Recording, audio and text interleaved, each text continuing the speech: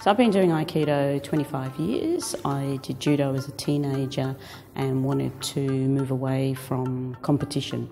My chiropractor actually suggested it as something symmetrical, and I've never looked back. I grew up in Sydney, but I went to New York in 1978, and in 1980 I had a friend who was doing Aikido and she said I should come watch. So I went and watched it. I didn't understand it at all, but it looked amazing, and there were many women on the mat too, and it just drew me in. I've been studying for 41 years, and I went along because my husband started with a friend and he was away 4 nights a week, and I thought, hang on a minute, I'm not sitting at home, so I joined him. Aikido is a unique martial art in that it's a truly contemporary idea that Budo, or the study of the martial way, should be about trying to create a better world. The way we train was evolved to suit that philosophy. It was founded by a man who, as a young person, tried very hard to be very, very strong, but he realised that if you continued to base your life on fighting and competition and conflict, ultimately someone would beat you, or in the end old age would beat you. Aikido, you're using somebody else's strength and using their momentum. So it's one of the arts that's very soft, yet can be very hard. But yeah, it's being able to use other people's momentum and being aware of your space. The basic principle of Aikido is to be in harmony with whatever you're doing. I think women are ideally suited to Aikido. You train with everybody, irrespective of size, shape and strength. That the best Aikido has no strength. It's like being caught up in a whirlwind. And so I think that's why women have a natural advantage. We don't have to learn how to not use strength. Around the world there are lots and lots of women training in Aikido, and we think that the number of women training is more reflective of the culture of the place where they're training than the culture of Aikido itself. We certainly don't have this as a women's training and that's a men's training.